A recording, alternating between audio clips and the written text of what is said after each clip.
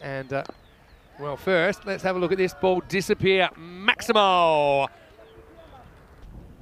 Well, this is another one. This is absolutely humongous. That is a monster 6.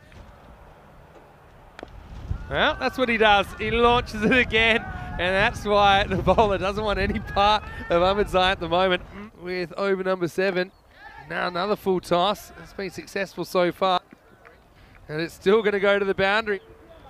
Anyway, it all happens in the night, as we say. Wow. And Ahmadzai is going to make it happen. It's a better one, but here's the problem. It's gone for 6. Maximo! 8. As we see more runs coming, this will be 4.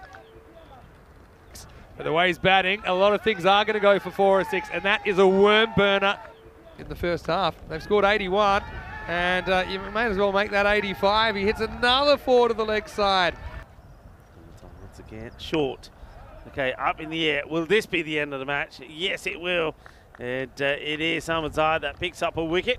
Well done to him, and he's got a big smile on his face, and no doubt he should have a big smile on his face. I reckon that he could also be our player of the match as well, as the innings comes to an end.